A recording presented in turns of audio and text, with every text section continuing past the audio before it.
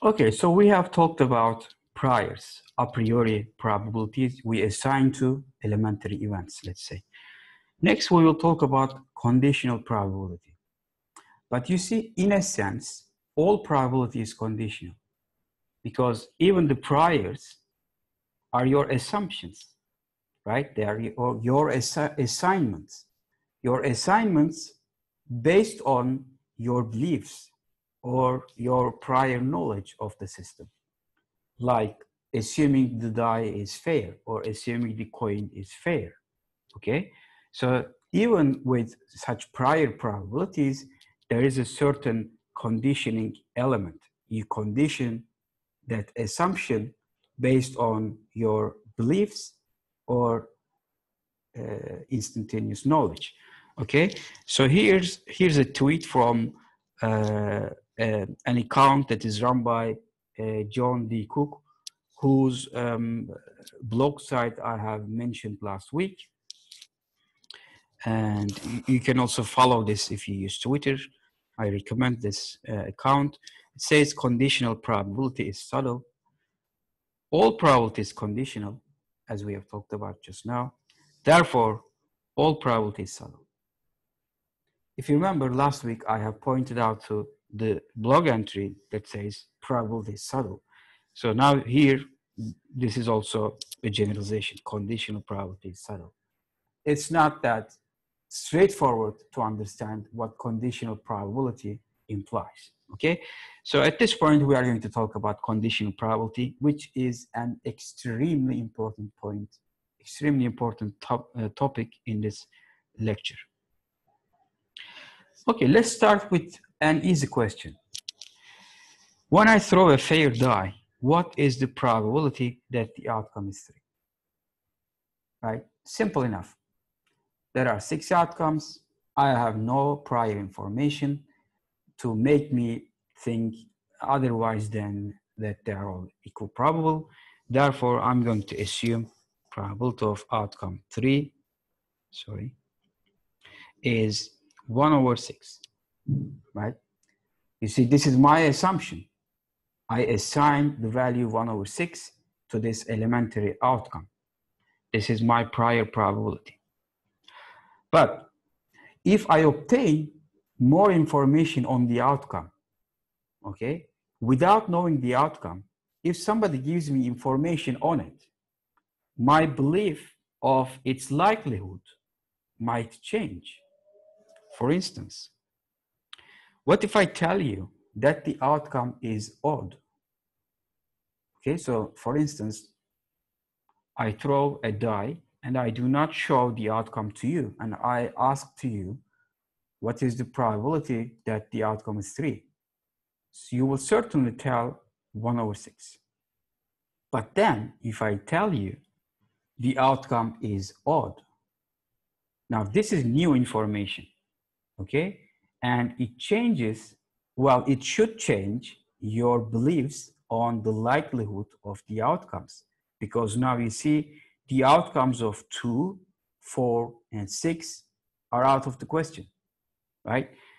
Now, prior to this, you see, my sample space was 1, 2, 3, 4, 5, 6.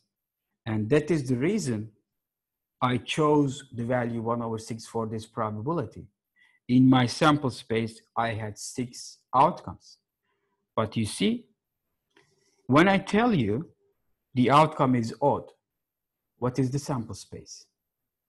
Let's say the updated sample space is now 1, 3, and 5, right? It's like your sample space is here.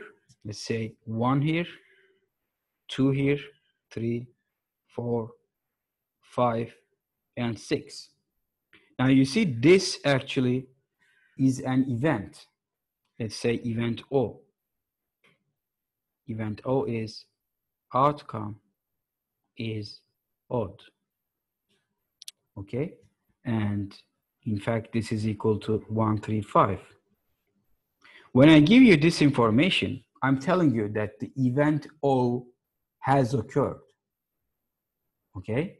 And I'm asking you, what is the probability of the outcome being 3 based on this information? So essentially what I'm telling you is, what is the probability of 3 given the outcome is odd? Now, essentially, you are restricting your outcomes to this event here, okay? So this now is your updated sample space, okay? So you should apply the same principle here. Now your sample space is a smaller set. It has 3 outcomes in it, and therefore I have to assign the probability 1/3 to each of them, okay? So that is conditional probability. Right, so conditional probability gives us an update on the probability of an event in light of new information.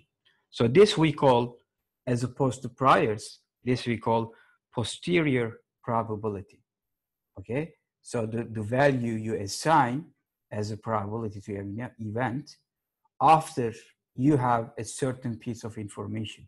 This we call the posterior probability. And this is the notation we use. The probability of event A conditioned on the occurrence of event B, okay? So simply we read this as probability of A given B, okay? Now, if you remember this, what we did was actually the probability of outcome 3 was based on our assumption 1/6, okay? 1/6. But we updated this by dividing this to the probability of this event O, okay? You see, the probability of event O is 1/2 because it has 3 outcomes in it. 3 by 6 is 1/2.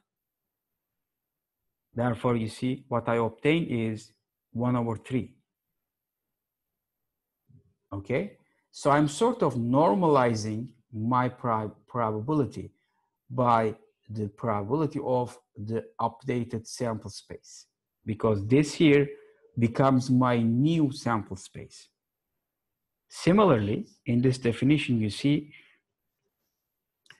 the probability A given B, okay, is defined as the probability of the intersection divided by, this is the normalization part, divided by the probability of this event here, this condition, okay? Or let's say the updated sample space, the probability of the updated sample space in the original universe, okay?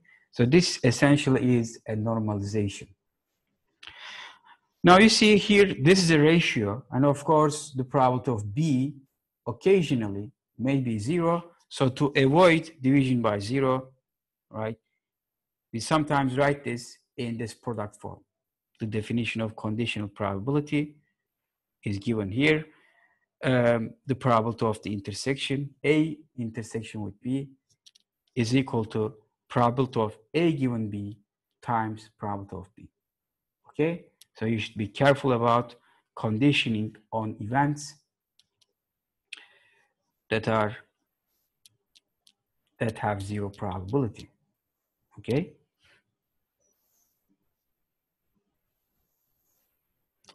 Let's see another example here.